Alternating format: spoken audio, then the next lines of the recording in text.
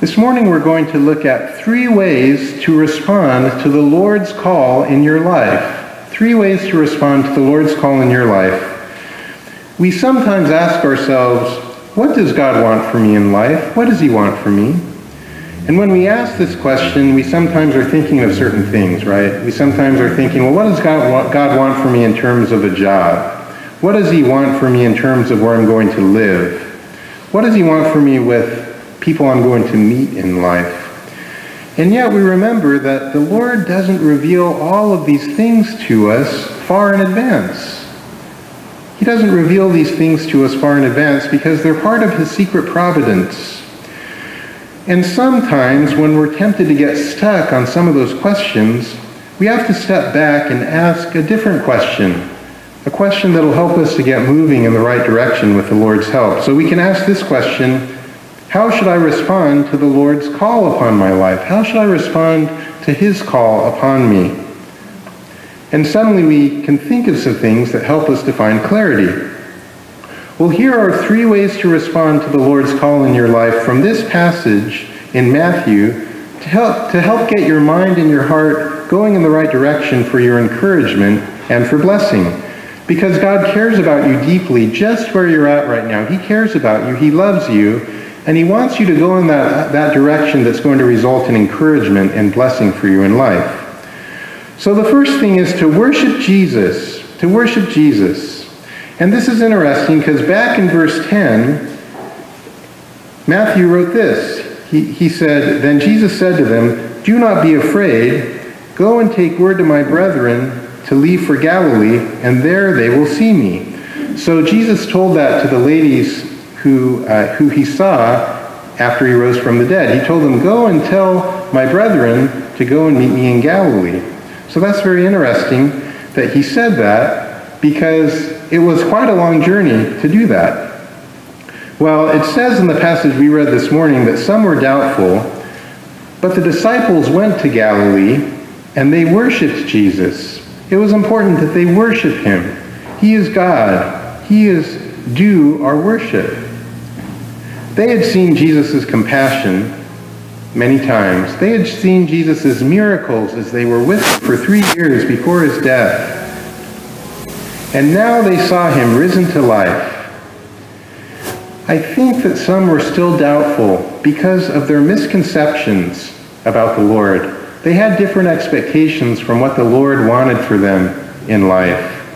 They were focused on having positions of power and prestige. Things hadn't really worked out as they had planned. They certainly thought Jesus would meet them in Jerusalem, and that there He would rule and reign over the earth, and that they would be kings, sitting on thrones on the earth. But Jesus had something different for them. He wanted them to go to Galilee, about 120 miles away from where they were. And they didn't have cars back then, so they had to walk. And it would have taken probably about 4 days to go there. But they did, and they came, and they worshiped Jesus. The Gospel of Matthew is very interesting because it begins with other people traveling a very long way to worship Jesus. The Magi, who came from the east. They may have come from Persia, which is modern-day Iran, and they came and traveled a long, long distance. And when they saw Jesus, they bowed down and they worshiped Him. And now at the end of the book of Matthew, the disciples are traveling to Galilee, and they worship Him. They worship the Lord. Worship Jesus in your life. Worship Jesus in your life. Worship Him. Bow down before Him. Things may not have worked out exactly like you had wanted in your life. Maybe they didn't work out like you had thought. But you've seen Jesus' compassion just like the disciples. You've seen Him work in your life. You've seen Him work in the lives of other people you know. As imperfect as everyone is, you know that your life and others' lives have been touched by Jesus' deep mercy. He's provided you with forgiveness for all of your sins through His death on the cross. He took each and every one, and He received your punishment and rose again from the dead. And he gives you that wonderful promise of John 3:16, "For God so loved the world that he gave his only begotten Son, that whoever believes in him will not perish, but have eternal life." You have eternal life. Worship him. Worship him. He's provided you good things in your life. Just as the Magi worshiped, just as the disciples worshiped. Come and worship the Lord. And as you're able, come and gather together with us on Sunday mornings. He's provided other people in your life to bless you and to help you. And he's provided you for other people to bless and encourage them. You're very important, and what you do is very important too. Come to the Lord and worship him. So 3 ways to respond to the Lord's call in your life. The first is to worship Jesus. The second thing is to encourage others to trust Jesus. Encourage others to trust him, to follow him in their lives. Jesus said that he had all authority in heaven and on earth. All authority he had. And the things he said to do, he asked them to encourage others to follow him, to make disciples of all the nations, to baptize them, to bless them with water in the name of the Father, the Son, and the Holy Spirit. That's what Jesus asked. And to observe his commands that would be good for them, his way of living, his teachings. That's what Jesus asked them to do. The Lord could have asked the apostles to do many other things that we might think would be pretty important sometimes. But look what he asked them to do. He has all authority in heaven and on earth, and this is what he asked them to do, these things. To encourage others to trust Jesus and to follow him in their lives. Now, I know that the Lord's called us to do different things in life, in terms of our job and other matters. But no matter what the Lord has called you to do in your life today, these things that he says here play a part of it too. He wants you to encourage others in your life, in your sphere of influence, to trust and follow Jesus. Encourage others to trust in Jesus. Encourage them. We sometimes think there's always going to be enough time for other people to come and see Jesus and learn from him in their lives. But time is short. We need to make the most of every opportunity, the Bible says. I posted a picture from our service last Sunday with our flower cross of Penny and Katie, and a friend from work had commented. She said, "I remember when Katie was just born. Katie was so little, now she's grown up.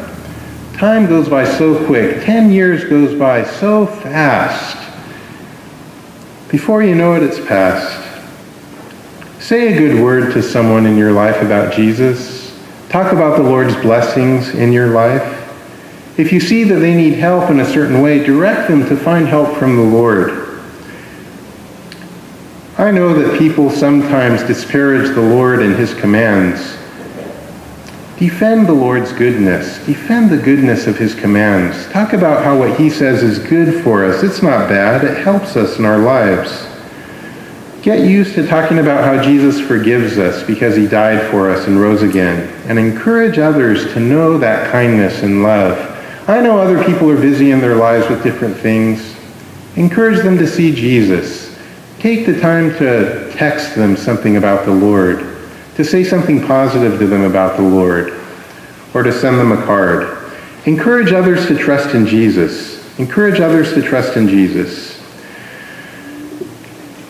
3 ways to respond to the Lord's call in your life. The first thing is to worship Jesus. The second thing, encourage others to trust in Jesus. And the third thing from this passage is know that Jesus is with you. Know that Jesus is with you in your life. In verse 20, he said, "Lo, I am with you always. I'm always with you," he said, "even to the end of the age." He said he'd be with them always, and the Lord is with you always in your life. Jesus had proven his identity to the disciples again and again with his miracles and through his wonderful teaching. And yet some of them still had this disappointment in their hearts. They thought things would work out differently. The Lord didn't give them at that time the type of positions of power that they had wanted. And they had some disappointment. And here it says that some were still doubtful. Some were still doubtful. And yet Jesus knew that they needed to grow, and he wanted them to go in the right direction, to grow, and to change some of their expectations in light of who he is and what he did for them. And he wanted his disciples to know that they needed to trust him and that he would be with them always, even to the end of the age. No matter what happened, even to the end of the age, he said he would be with them. He would always be by their side. He would always be in their hearts. He would always be at the Father's right hand for them. And even if they couldn't see him because he was going to ascend back up into heaven, he would always be with them. Know that Jesus is with you in your life. No matter what you're going through, the Lord is with you. Things may not have worked out just the way that you wanted with something in your life. Maybe some of the most important people in your life let you down in some way that hurt very badly. Know that Jesus always cares for you. Know that he's always with you. Know that you can trust him. You can find comfort and encouragement from him. He will go with you forward. Trust him. Know that he always loves you. Know that he's your Savior. Know that he's your shepherd and friend and guide. Know that he leads you through the valley of the shadow of death. In death's dark vale, I'll fear no ill. With thee, dear Lord, beside me, that we sing today. Thy cross and staff, my comfort still. Thy rod and staff, my comfort still. Thy cross before to guide me. Know the Lord will guide you. Know that he's with you. He prepares a table for you in the presence of your enemies. And when all is said and done, you will dwell in the house of the Lord forever. Give him those expectations that you have. Give him your disappointments. Give him all of those frustrations that weigh heavy on your heart and mind. Give them to him. He's a faithful Savior and shepherd of you. He cares about you more than you can even fathom. He knows what you're going through right now. And he loves you deeply. He's committed to your care. He's taking you up in his arms with nail-pierced hands of forgiveness. He rejoices over you. You're a trophy of his compassion and grace. And you will dwell in the house of the Lord forever. So know the Lord's call on your life this morning. Know his call. Worship Jesus and be intentional about worshiping him in private and with others. Worship him. He's so worthy. Like the Magi, bow before him. Like the disciples when they saw him risen again, worship him. Encourage others to trust Jesus. Time is so short. Encourage them. Say a good word to them. Encourage them to look to him as their Savior, as their shepherd, as their friend. And know that Jesus is with you, no matter how disappointed you feel about something in this life. Let the Lord encourage you. Give him the bitterness, the expectations, any frustration and resentment. Ask him to give you a deep sense that he accepts you, that will help you and get you through that time. And as you and I do these things, our minds will get unstuck. We're not going to be stuck on some of the things that maybe God hasn't revealed to us, but we're going to go in that direction of goodness in our lives. We're going to find encouragement and be built up in order to go forward in our lives. We're going to be able to move in that direction and do those things that God's planned for us that are going to be a blessing for us. And you're going to bless other people too. And the Lord is going to use this to build you up a deep foundation of his kindness to you in your life.